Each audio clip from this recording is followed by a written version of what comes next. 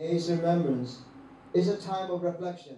More than 70 years after the Holocaust, service members and members of the Naples community paid tribute to those affected. It's really important to establish what happened and make it something real and something tangible for the current generation and future generations. It's really important that we honor people's memory and honor what happened so that we can help prevent it from happening again.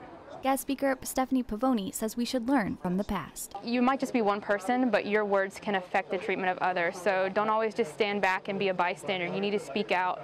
Though the number of first-hand victims is decreasing, commemorating this time in history is significant for communities around the world. Petty Officer Emily Williams, Naples, Italy.